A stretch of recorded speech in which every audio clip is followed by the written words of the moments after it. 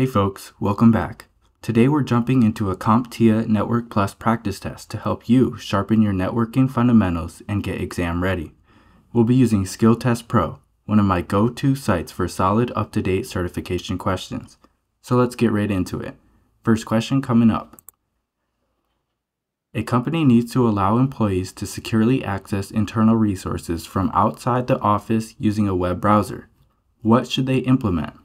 Telnet, FTP server, SSL VPN, load balancing, or static NAT? The correct answer is SSL VPN. An SSL VPN allows secure remote access through a web browser. 2. A technician needs to determine the path that the network packets take to a destination. What command should they use? Traceroute, NSLOOKUP, ping, netstat, or ifconfig? What do you think? The correct answer is traceroute. Traceroute maps the path packets take to a remote destination. 3. A user is unable to access internal company resources when connected to a VPN. The user can access the internet. What should the technician check first? Wi-Fi encryption settings, Bluetooth settings, printer driver version, CPU utilization, or split tunneling configuration? I'll give you a moment. The correct answer is split tunneling configuration. If split tunneling is enabled, only some of the traffic goes through the VPN. 4. A technician is installing a new wireless network in a warehouse with large metal shelves. What issue might they encounter?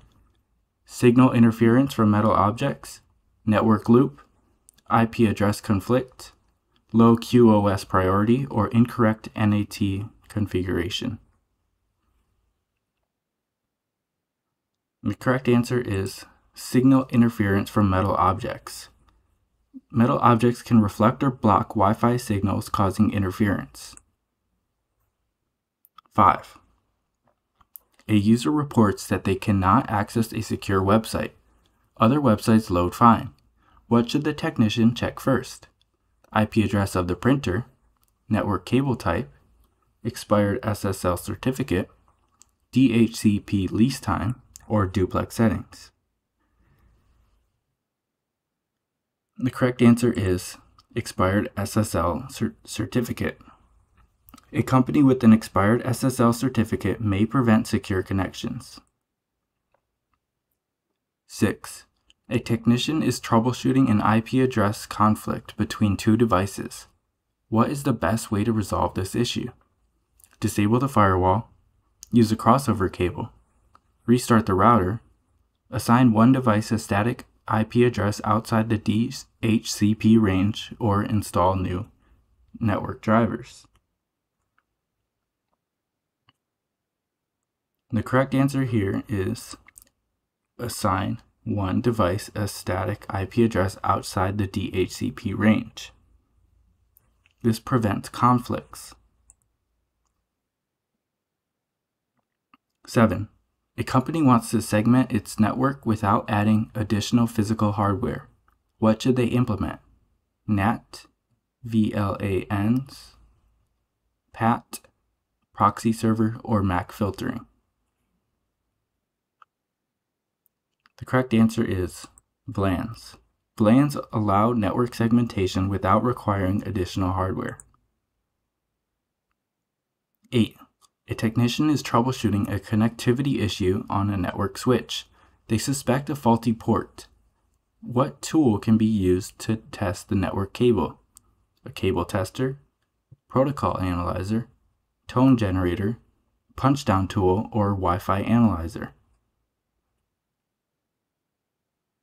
This one, cable tester. A cable tester verifies continuity and proper wiring of network cables. 9. A user is experiencing slow speeds on a gigabit Ethernet network. The network adapter is set to auto-negotiate. What setting should the technician check next? Duplex settings, firewall rules, DNS server, MAC filtering, or VLAN assignments? And the correct answer is duplex settings. Mismatched duplex settings can cause slow network performance. A technician is configuring a VPN connection that encrypts all data traffic between remote users and the corporate network. What protocol should they use? PPTP, IPsec, HTTP, Telnet, or FTP? I'll give you a moment here. And the correct answer is IPsec. IPsec provides encrypted and secure VPN communication. 11. Halfway there. A company needs to ensure VoIP traffic has priority over regular web browsing. What network features should be configured? NAT, port mirroring, quality of service, load balancing, or static routing? The correct answer is quality of service. QoS prioritizes network traffic, ensuring VoIP calls receive higher priority. 12. A technician needs to verify which network ports are open on a remote server. What command should they use? Ping, traceroute, ifconfig, netstat, or nmap? Correct answer is nmap. nmap is the network scanning tool used to identify open ports and services. 13. A technician is configuring a router with a new subnet to separate voice and data traffic. What subnet mask should be used for a network that supports 62 usable hosts?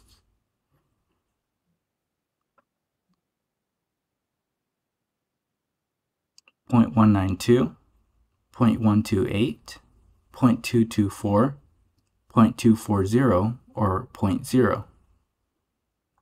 All starting with 25.255.255.255.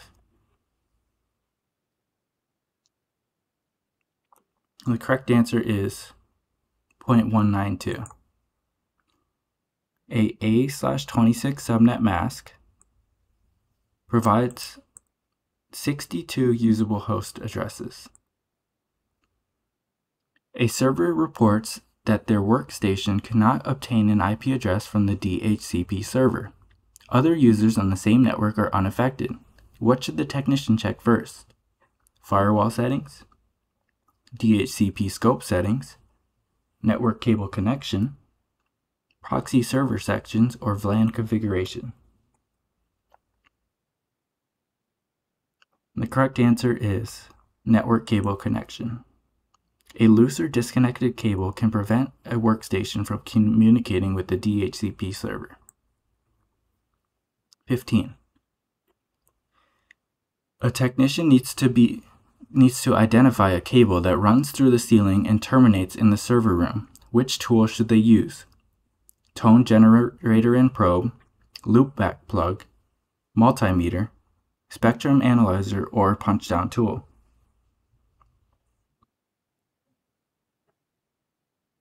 The correct answer is tone generator and probe. A tone generator and probe help trace cables through walls and ceilings. 16. A company is implementing a secure network that requires authentication before allowing devices to connect via Wi-Fi. What security protocol should be used? WEP, WPA2 Enterprise, Open Authentication, Radius-Free Authentication, or MD5 hashing? The correct answer is WPA2 Enterprise. WPA2 Enterprise uses 802.1x authentication, providing enhanced security for enterprise networks. 17. A technician suspects a failing network switch is causing connectivity issues. What tool can be used to check for excessive packet loss and latency? Traceroute, NSLookup, ping, ipconfig, or ARP? What do you think? The correct answer is ping. The ping command measures packet loss and latency, helping diagnose network issues. 18. A network administrator needs to allow remote access to an internal web server using port 443. What type of configuration should they use on the firewall? Static routing, VLAN tagging, MAC filtering, port forwarding, or QoS settings? I'll give you a moment here. And the correct answer is port forwarding. Port forwarding allows external traffic to reach an internal device on a specified port. 19. A user reports intermittent connectivity issues on a Wi-Fi network. Other devices are not affected. What should the technician check first? Server rack temperature, power supply unit, signal strength and interference, firewall logs, or network switch model? The correct answer is signal strength and interference. Weak signals or interference from other devices can cause intermittent Wi-Fi issues. Last question. A technician is troubleshooting a network issue where users are unable to access the internet, but they can access internal resources. The technician pings an external IP address and received request timeout. What is the most likely cause? Failed hard drive, incorrect default gateway configuration, wireless interference, duplicate MAC addresses, or a damaged network cable? And the correct answer is incorrect default gateway configuration. If users can access internal resources but not external sites, the default gateway may be misconfigured.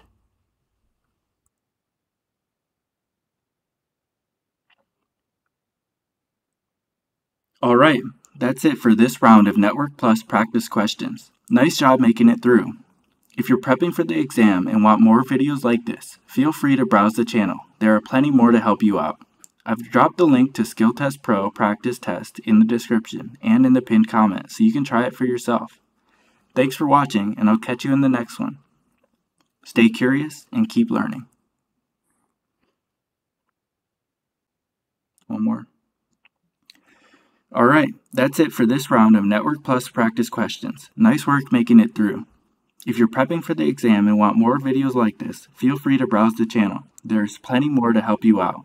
I've dropped the link to Skill Test Pro Practice Test in the description and pinned comment so you can try it for yourself. Thanks for watching, and I'll catch you in the next one. Stay curious and keep learning.